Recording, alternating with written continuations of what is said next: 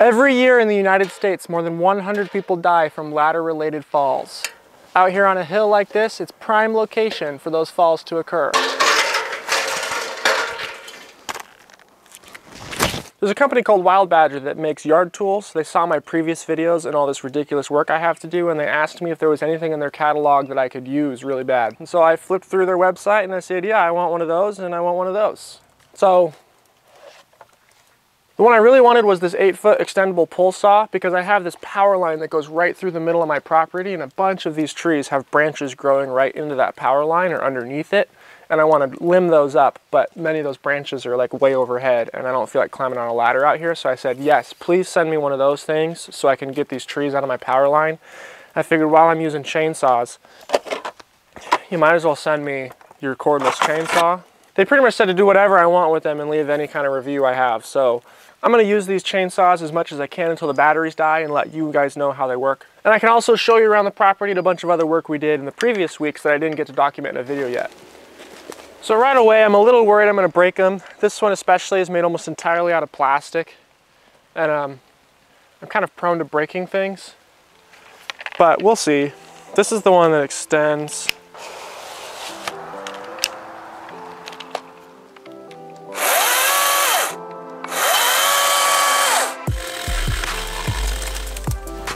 See, there's stuff like this all over the property. The branch will hit me in the head when I walk by, but it's attached to the tree like 12 or 15 feet up.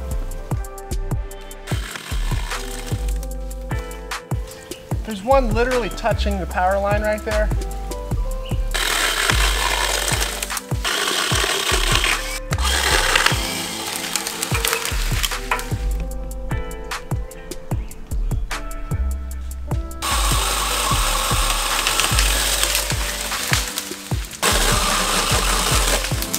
This thing's been hitting my windshield every time I drive by here.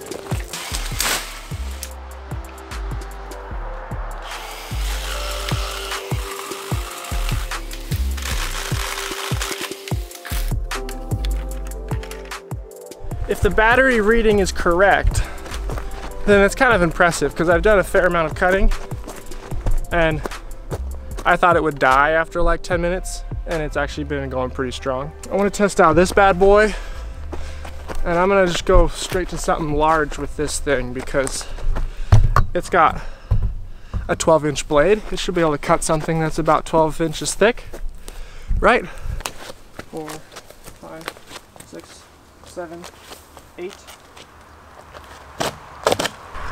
So this log actually came down about a month and a half ago, back when we were doing a ton of this slash and burn on the hillside, and it's actually a pretty good story. So before I cut this 8.5 foot length here with the new saw, let's flash back to when my dad fell this thing.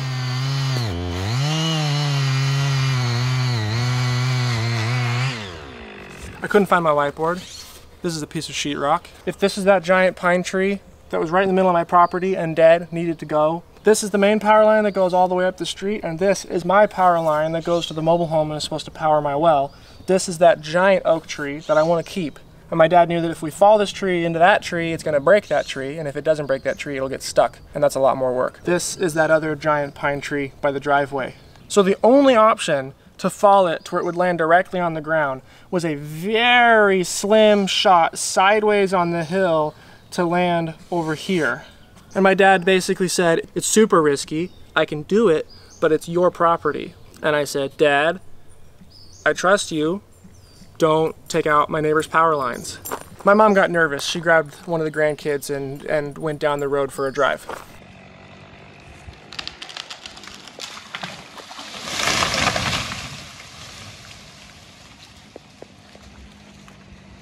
Well done, Dad! He fell this tree directly this way within like a 10-foot margin of both power lines.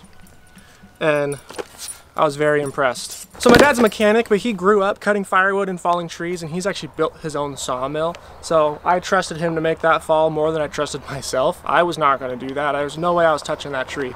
If you guys are interested, let me know. Maybe one of these days we'll take you down to see my dad's sawmill and we can cut that log up into some other kind of construction supplies.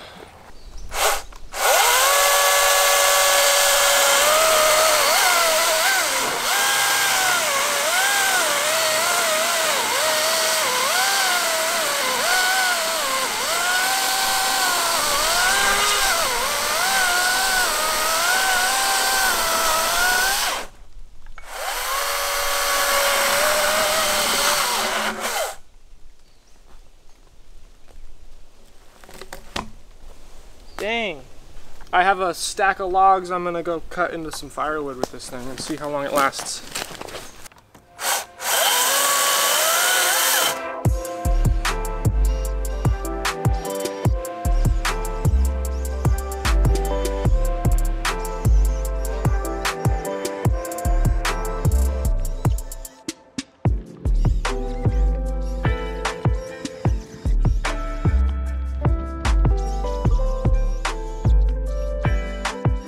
Thank you, Wild Badger, for providing me with those chainsaws. If you guys are interested in checking out their products, I'll put links in the description down below so you can go check them out. Honestly, I'm a little bit impressed. It seems to work very well for being the cheap option on Amazon of a cordless chainsaw. I have used other cordless chainsaws before. My dad has a little DeWalt that's rechargeable that works really well. I don't really see any difference between this and my dad's DeWalt. So I have no complaints.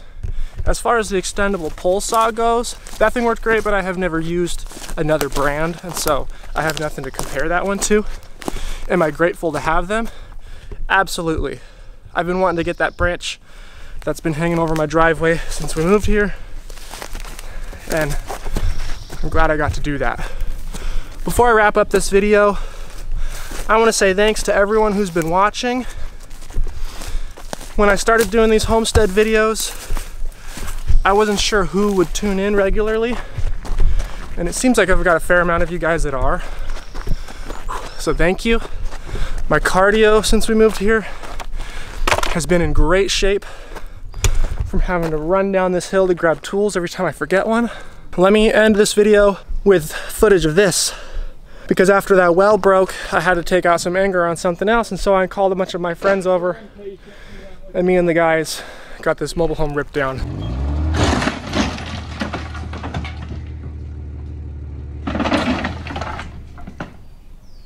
We haven't taken it away, obviously, but we got it down. Thanks for watching my videos and tuning in. I'll keep you updated on more work we do.